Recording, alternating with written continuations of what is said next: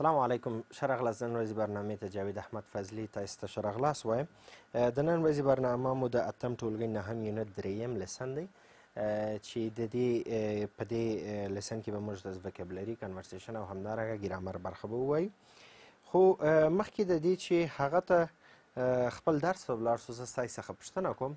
آیا تاسې پوهیږئ چې موږ امپیریټیو سنټنسز یا امریه جملې د کم هدف دپاره استعمالوو؟ موږ تاسو په تیر درس کې د چارښودنو یا لارښودنو او یا د ادرس د ورکولو په اړه ووایه. نن به د خیره سره موږ تاسو امریه جملې ووایو او موږ د هغه په واسطه کولی سو یو چا ته امر وکړو، د یو چا څخه خواهش وکړو، او یا همدارنګه موږ کولی سو د یو چا دپاره د لارښوونې دپاره د هغه څخه کار واخلو. خو مخکې د هغه څخه راسئ یو وارې خپل وکیبلري برخې ته.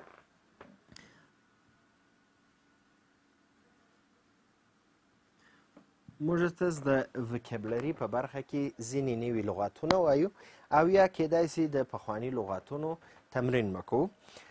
ښه راسئ د خیره سره کتاب ته یو وارې مراجعه وکړئ. وګورئ وکیبلري برخه کې نوشته دی match each shape in column A with its name to in column B. دلته موږ دوه کالمه لرو، A کالم او B کالم لرو. تاسو ته وایي چې د A کالم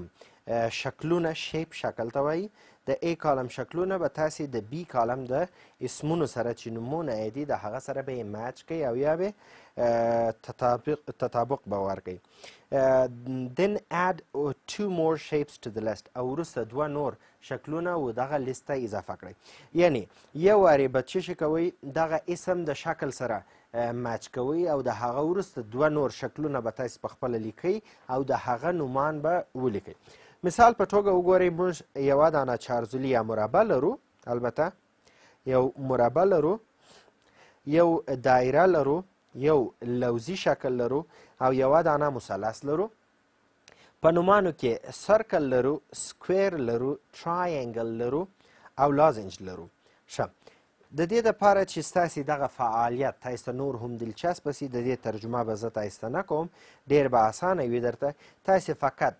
کولی سئ دغه شکلونه کتابچې ته نقل کړئ، شکل ولیکئ او مخته یې کم نوم چې لیکلی دی هغه په انګلیسي باندې ولیکئ. یو مثال زه در کوم. فرض یې کوئ اول شکل مثال به درکم. اول شکل کې موږ مربع لرو. تاسې کولی سئ په خپل کتابچه کې مربع رسم کړئ او د مربع مخته نوشته کړئ سکویر. سکویر د مربع نوم دی په انګلیسي کې. دا نور ستاسې کارخانګي ده. د دې ترڅنګ تاسې کولی سئ دوه نور شکلونه په خپل کتابچو کې رسم کړئ او د هغې ترڅنګ د مثال په توګه یو مستطیل رسم کړئ او د هغه ترڅنګ بیا یې معنا ولیکئ. دا به ستاسې کارخانګي سي. لاندې راسئ د خیره کنورسیشن برخې ته.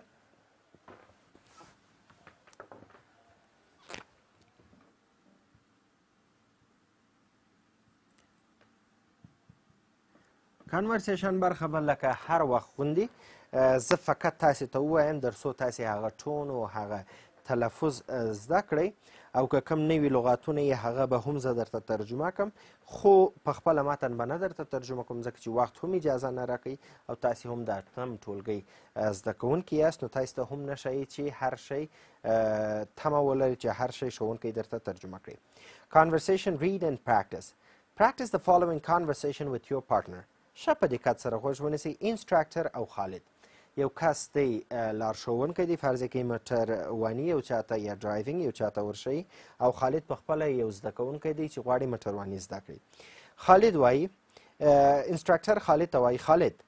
is this the first time you are taking driving lessons? خالد ورته وایي yes, I'm very excited about it. انسټراکټر بیا وایي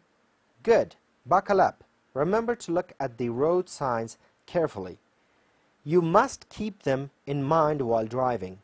Khalid wai, sure, I will. Instructor, look, there's a road sign. It's a white circle with a black arrow pointing to the left. What does it mean? Haga wai, it shows you can turn left. Instructor wai, what about that triangle, the end of the road? Oh, that's a danger sign. ښه، په دې کې ځینې لغاتونه دي هغه به زه فقط درته ترجمه کړم، تاسې دقت وکړئ. اول وای خالد is this the first time you are taking driving lessons هغه وای yes I'm very excited هیجاني کله چې سړی د یو شي په اړه ډیر هیجان ولري دې ته excited وای I'm excited about it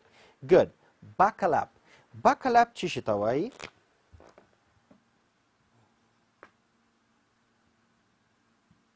buckle up چې په خپله یوه اصطلاح ده د کمربند تړلو ته وایي یعنې کله چې یو څوک یو چا ته وایي buckle up یعنی خپل کمربند وتړه تر څو په چوکۍ کې ښه فټ سي او سیټ سي او کله چې خدای ناخواسته یو حادثه یوه پیښه سي نو خوش به نه سي او یا به د کم خطره سره مخ نه سي buckle up کیدای سي په موټر کې کیدای سي په طیاره کې په هر شي کې کیدای سي استعمال چې هر هغه شی چې کمربند ولري نو وایي good buckle up remember to look at the road signs carefully sign خو علامې ته وایي carefully په دقت سره you must keep them in mind while driving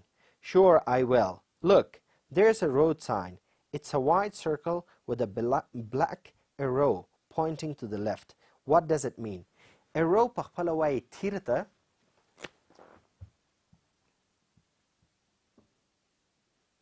arrow وایي تیر ته او point وایي اشاره کولو ته point اشاریه ته هم وایي او اشاره کولو ته هم point ویل کېږي نو pointing to the left یعنی چې چپ خواته اشاره کوي it shows you can turn left what about that triangle at the end of the road triangle مثلث ته وایي triangle مثلث ته وایي oh that's a danger sign danger خطر ته وایي ښه بي ته وګورئ do you follow rules while driving آیا تاسې قوانین او مقررات تعقیبوئ کله چې موټرواني او یا ډرایو کوئ why is it important to follow rules او ولې دا مهمه ده چې موږ باید قاعدې او قواعد او قوانین چې شي کړو تعقیب کړو دا اوس موږ څه د کنورسیشن برخه اوس به د خیره سره راسو ګرامر سیکشن ته چې د ګرامر په سیکشن کې موږ امپیراتیو سنټنسز وایو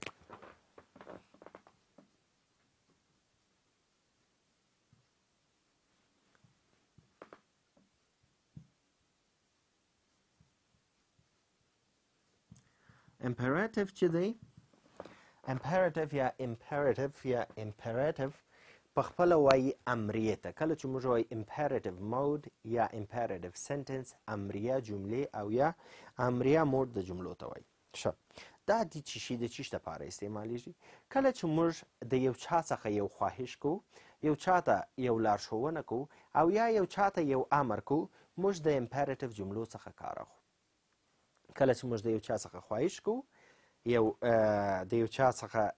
یو چا ته یو لارښوونه کوو او یا کله چې موږ یو چا ته یو امر کوو موږ د دې څخه کار اخلو ښه څرنګه موږ کولی سو یو امپیرټیو جمله جوړه کړو امپیرټیو جمله ډېره اسانه ده لکه څنګه چې موږ سمپل پرزنټ ټنس جملې جوړوو فقط اول سبجیکټ یې په امپیرټیو جمله کې نه وي یعنې د مثال په توګه که زه ووایم یو همیشه امپیرټیو یا امریه جمله مخاطب کس ته وي چې موږ وایو داسې باید ته وکړې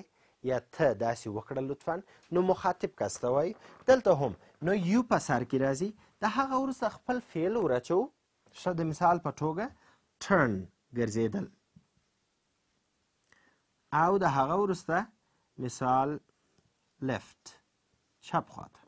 you turn left په اصل کې زموږ ستاسو امپیرټیو جمله دغسې ده you turn left ته چپ خواته ګرځې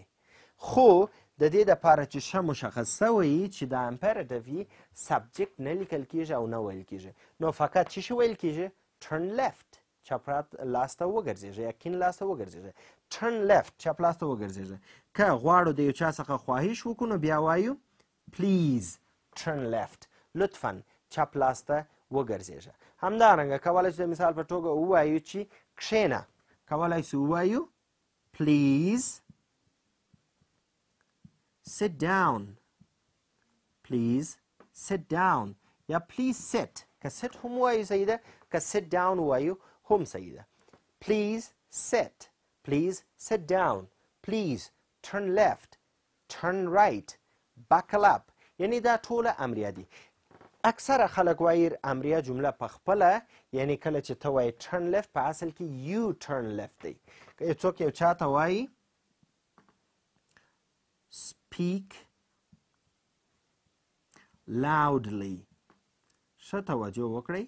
speak loudly دوی وایي په اصل کې دغه you speak loudly دی you speak loudly خو you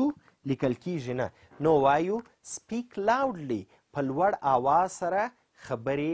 وکړه او کله چې موږ یو چاته د یو شي منفي امر کوو لکه څنګه چې simple present tense جمله موږ منفي کوو دا هم هغسې منفي کیږي یعنی هلته مو وایه you speak loudly کله چې مو منفي کوه دغه مو وایه you don't speak loudly you don't speak loudly که یو ځینې پاکو نو کیږي don't speak loudly don't speak loudly په لوړ آواز خبرې مه کوه don't turn left چپ لاس ته مه ګرځېږه don't turn right چپ لاس راسته لاس ته یا ښې لاس ته مه ګرځېږه don't sit down do not sit down مه کښېنه don't stand up مه ولاړېږه یعنې فقط د جملې په سر کې don't راچو او زموږ ستاسو جمله منفي کیږي اوس به راسو وګورو چې په خپل کتاب کې مو د دې په اړه څه شي لیکلی دی imperative grammar section کې imperative affirmative او negative یعنی هم زموږ ستاسو دپاره یې مثبته جمله لیکلی او همدارنګه یې منفي جمله لیکلی وګورئ وایي buckle up کمربند یې وتړه یا go straight ahead go ولاړ سه straight ahead مخامخ سیده او یا مستقیم cross the road عبور وکړه د سړکه څخه cross عبور کولو ته وایي turn left at the corner turn left چپ لاس ته وګرځېږه چیرې at the corner په کونج باندې کله چې منفي کوو ډېره اسانه فقط don't د جملې سر ته راځي مثال don't go straight مخامخ یا سیده یا مستقیم مه ځه don't cross the road د سړکه څخه عبور مه کوه یا د سړکه څخه مه تېرېږه don't turn left at the corner په دې کونج باندې چپ لاس ته مه ګرځېږه د دې دواړو جملو ترمنځ فرق څه شی دی فقط په هغه کې don't نسته او په دې کې don't چې د do not مخفف دی د دې البته مخفف دی دا د دې جملې په سر کې راغلی دی ښه راځئ بلې صفحې ته A section ته look at these road signs د دغې سړک علامو ته یا ساینو ته وګورئ write down the instructions او چارښوونې یې ولیکئ یعنې څنګه وګورئ تاسې ته یې لیکلي دي البته مثال تاسې ته یو داسې شکل لیکلی او همدارنګه داسې یو علامه یې لیکلی بیا یې داسې خط کړی دی تاسو ته وایي د دغې چارښوونې یا لارښوونه وکړئ چې دغه علامه څه معنا لري یوه حلقه ده او یو تیر دی چپ لاس ته کټ شوی او بیا یې چش کړی دی خط یې پر کښلی دی یعنې مه هدف د چی څخه دی منفي ده نو تاسې که دغه فقط چپ لاس ته یي تاسې کولی سئ ووایاست turn left چپ لاس ته وګرځېږئ څنګه کولی سئ ووایاست turn left چپ لاس ته وګرځېږئ نو کله چې خط ورباندې دی یعنې چپ لاس ته مه ګرځئ نو تاسې ووایاست don't turn left چپ لاس ته مه ګرځېږئ تاسې کولی سئ د دغې نورې علامو دپاره دغسې لارښوونې او چارښوونې تاسې په خپله ولیکئ B section ته وګورئ Do you know any other signs? Draw one آیا د دغې علامو ترڅنګ تاسې نور کوم داسې علامې شته چې هغه تاسې پیژنئ او که یې پیژنئ دلته رسامي یې کړئ په خپل کتابچه کې C and pairs په جوړهیي ډول سره show the signs to your partner and let him her tell you what it means اوس به څه شی وکئ هغه علامې چې تاسې په خپل کتابچه کې کښلی هغه تاسې کولی سئ خپل یو ملګري ته وښایاست او د هغه وروسته د هغه څخه دا وغواړئ چې درته ووایي چې دا علامې څه معنا لري ښه اوس به د خیره راسو زموږ ستاسو د نن ورځې آخري موضوع ته چې هغه د رایټینګ برخه ده موږ ستاسو د رایټینګ په برخه کې خپل لیکنې مهارت ته تقویت ورکوو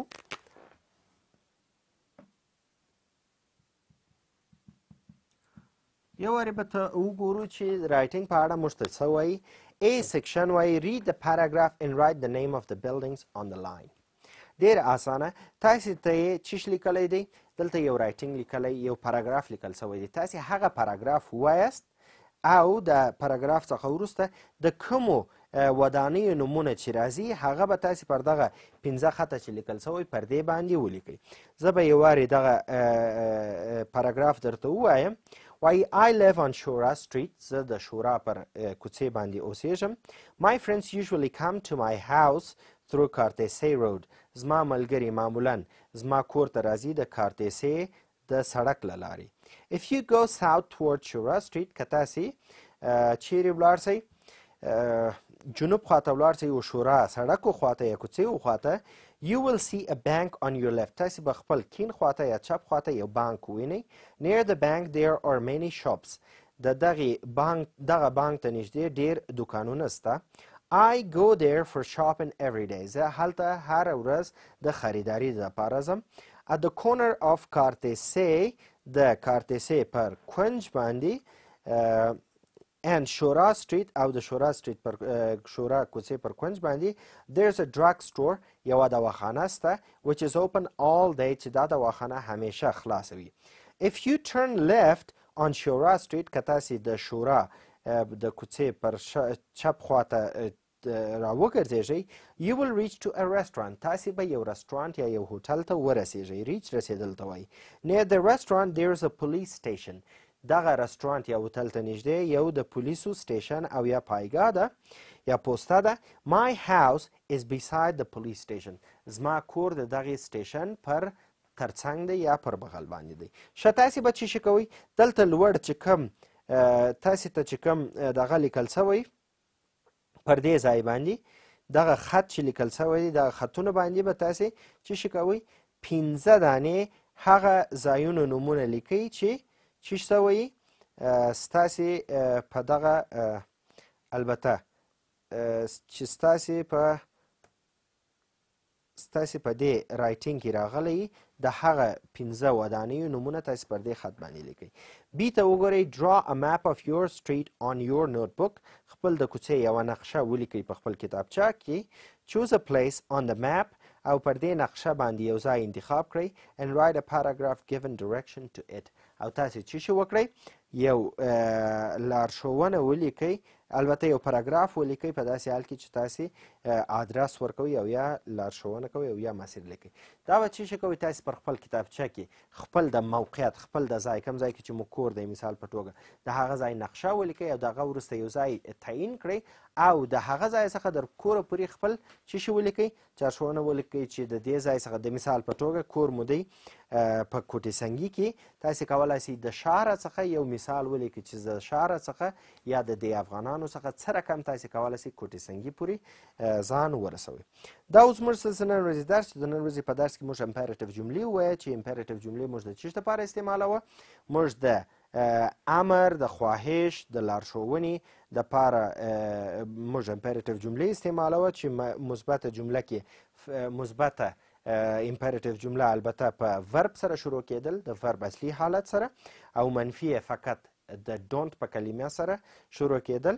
او همدارنګه د نن ورځې په درس کې د وکیبلري په برخه کې موږ کارخانګي درلوده او د ګرامر په سیکشن کې کارخانګي د A اکټیویټي وه او رایټینګ سیکشن بسته یې ټوله اساسي کارخانګي وه. راتلونکی درس به مو د خیره فونکس برخه وي شورټ A او شورټ U البته A او U ساوندز به وي لنډ U او A ساوند او همدارنګ ګرامر سمري کم ګرامر برخه ګرامر سیکشنونه چې موږ ویلي هغه به موږ تاسو تمرین وکړو. دا اوس موږ څه نن ورځې برنامه او دا اوس موږ څه نن ورځې درس خدای دې وکړي چې ستاسې د توجه وړ ګرځېدلی او خدای دې وکړي چې ستاسې د نن ورځې درس څخه یو څه زده کړی وي. در بیا چې زه جاوید احمد فضلي ستاسې خدمت ته حاضرېږم تاسې په پاک رب سپارم. سوکاله بریالي او خوشحاله اوسئ.